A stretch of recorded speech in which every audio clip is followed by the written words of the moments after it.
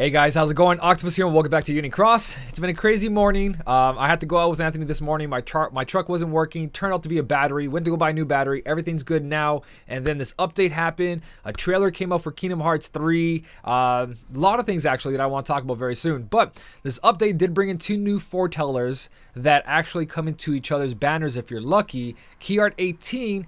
And if you guys didn't know, the Guilting campaign is actually active now all the way until October 1st, I believe. But we're going to jump into the notice and we're going to talk about everything. I'm going to talk about the Key Art 18 and brush up on the Foretellers because I already made a video on that. But now that they came into each other's banners, it gives it a little bit, I guess, no, it's just still not worth it.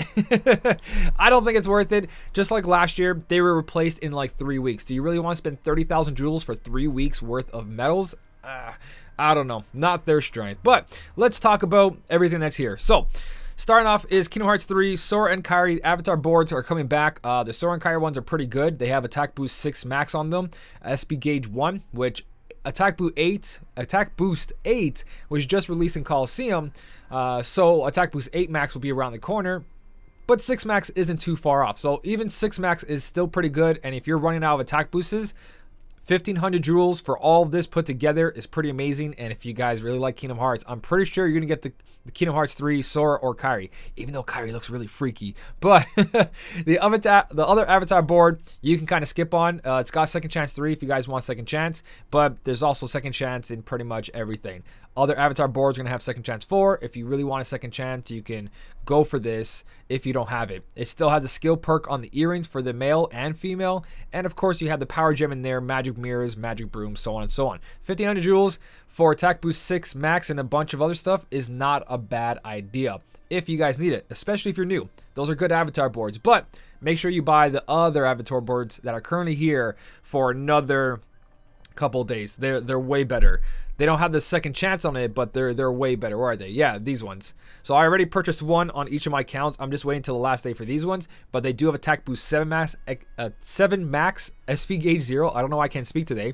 And it has attack boost 6 max and Lux plus defense boost 4. There's no Second Chance in here, but there's other ways of getting Second Chance. And also you have the hat with skill perk. So you can get a lot of skill perk if you purchase like both these boards. But right there is 4,500 jewels. That is a lot of jewels. So take it lightly, honestly. Just be careful with what you spend because you might miss it on a good Mercy Pull medal. But that's the avatar boards.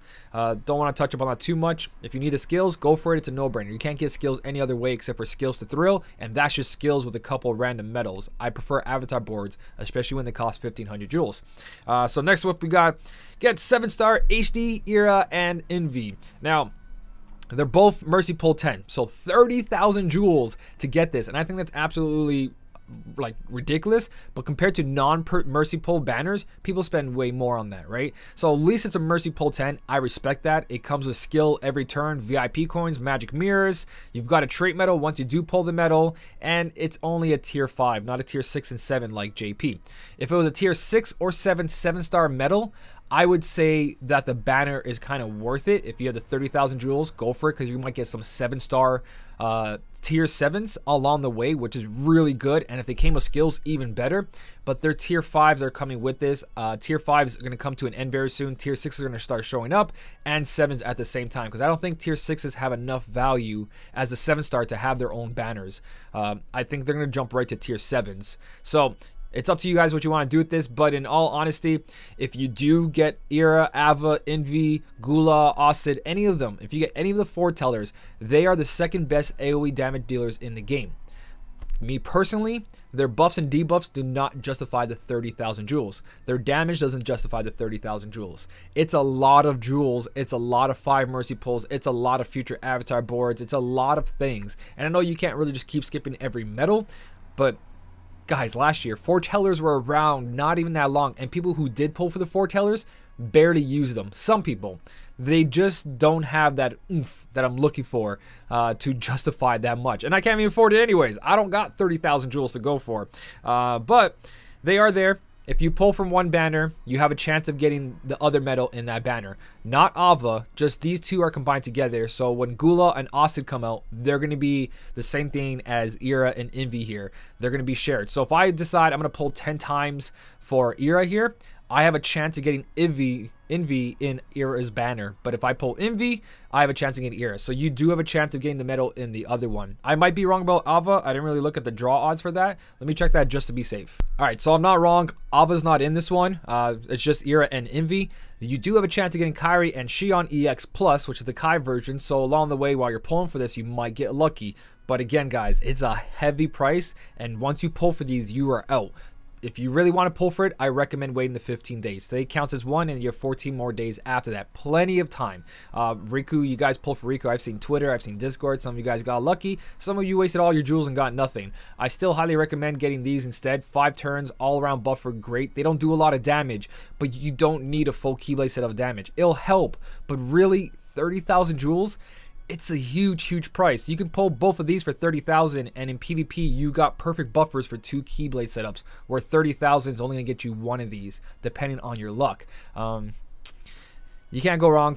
Do what you guys want to do. If you really like the Foretellers and you got 30,000 jewels laying around, second best AoE medal damage in the game. But I prefer single target and random medals because they conquer a lot more of the game than these AoE ones. If you guys don't know what AoE is basically area of effect, so attacks all enemies at once. So Foretellers, I have a whole video on it if you want to go a little bit more detail. The banners are a little bit better that they can be pulled from each one, but again, it's all up to you guys. I'm going to skip on that on both my accounts, just like I did last year. Everyone told me I was crazy. Everyone said Foretellers are amazing. And I was like, nah, I'm skipping on them. And it turned out to be really good. Something amazing came right after. And I mean like way better. So that's up to you guys. Go for what you got to go for. Key Art 18 VIP quest. Of course, every VIP has been giving a gold ticket out.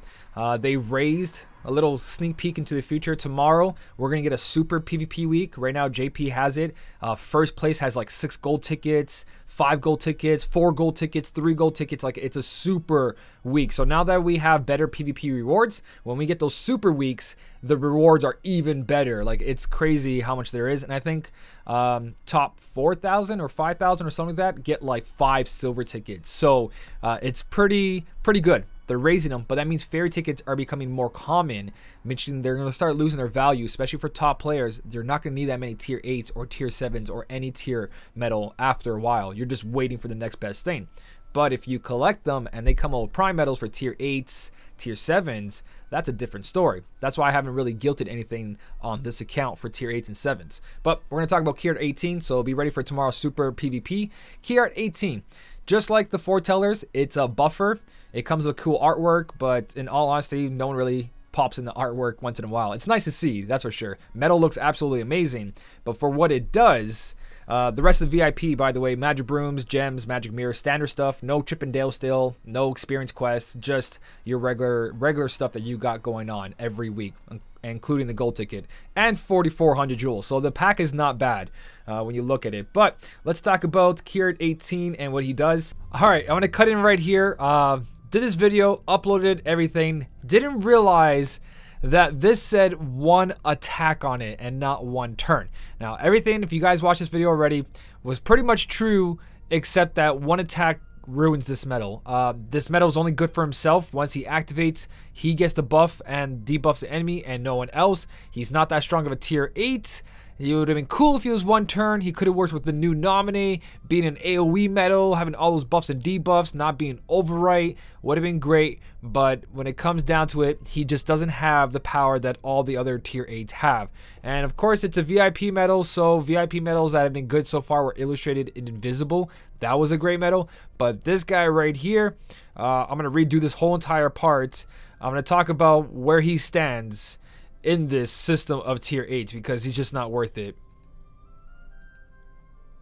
So this is going to be a quick little touch up on this guy. Since he's 1 attack, which only benefits himself, he's not that strong, he's not that crazy good. He does have all the buffs and debuffs for general, magic, and uprights. He's got a not so decent multiplier. He's stronger than some tier 6s, actually all tier 6s, but he's the weakest of the tier 8. He's like 4th weakest compared to the other VIP medals that came out before him, the Axel, the Toon Roxas, so on and so on. So It's a big skip on this guy. If you guys do want to get him, you're just getting for the 4,400 jewels and all the quests, the magic brooms, the gems, the magic mirrors. There's no Chippendales, there's no experience quest.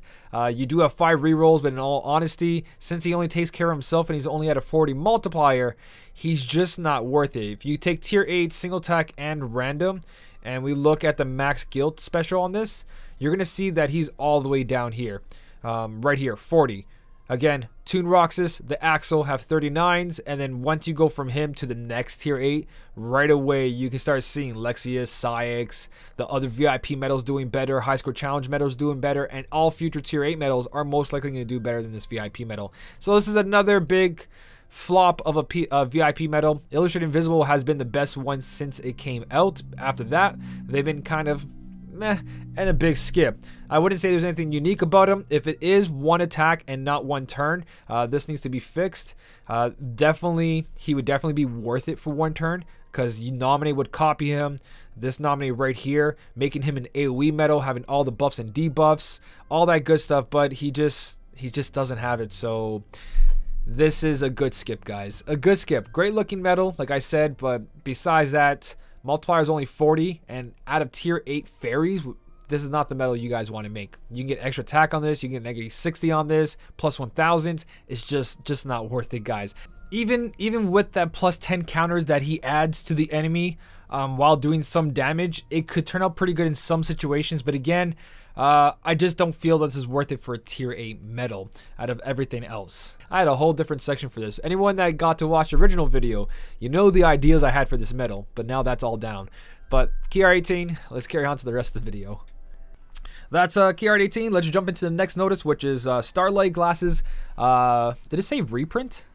For some reason, I thought I'd just say reprint. Spirit Part. Sorry, Spirit Part. So you get your pet gets a nice cool glasses from Starlight Glasses. There's been a Starlight theme this whole time.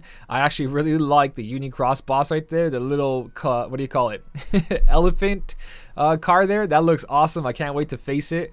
Everything else is pretty standard. You get the magic mirrors, magic brooms, 2 boards of each, so you get a big hefty amount, and then you get Let's Celebrate. There's bonus hours. Unicross has a change. Make sure you do Unicross. It's here for 1 week, which is plenty of time to pass it, especially how easy it is with a big group of people. And if you get a couple whales in there or lucky people, that's going to go even faster. But that's what your party's for.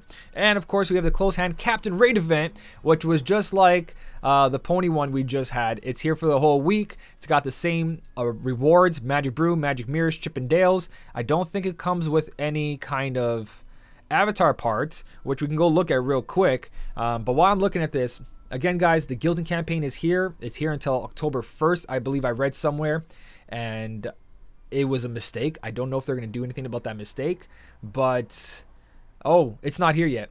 This has to go away still, and then the raid event will come here. But yeah, if you guys haven't done your boards yet, you can still purchase your boards if you have any coins. But like I was talking about the Guilting campaign, I don't think they really updated it in-game and told us. Let me double check.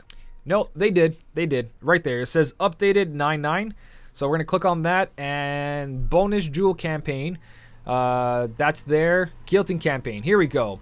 September 10th, 12 a.m. to September 30th, which is October 1st, basically. So you guys have until the end of the month. October 1st, it's gone. I don't know if they're going to do anything about it, send an apology, or help people that guilted medals when they weren't supposed to guilt it. I don't know, but Guilty campaign is active now. So go crazy, have fun. Raid event, just like the other one. You have the magic broom in there. You got probably 300 jewels, like the first avatar board. So lots of farming. I think I'm pretty much done the whole giraffe. All I need is this. I didn't really farm a lot, and I didn't complete the boards. Ooh, I got jewels here. So that is it for this update. It's all what you guys want to do from this point. Content wise, you got rating, which is great. I'm still looking forward to the high score challenge. If these foretellers are connected towards the high score challenge, that's going to be really tough, especially for people who don't want to pull for foretellers. We're basically going to lose out on the high score challenge medal, but I don't think they are going to do that, and that's why there hasn't been a high score challenge. The foretellers are kind of expensive, and I feel like they're going to come up with different mercy pull medals, and those medals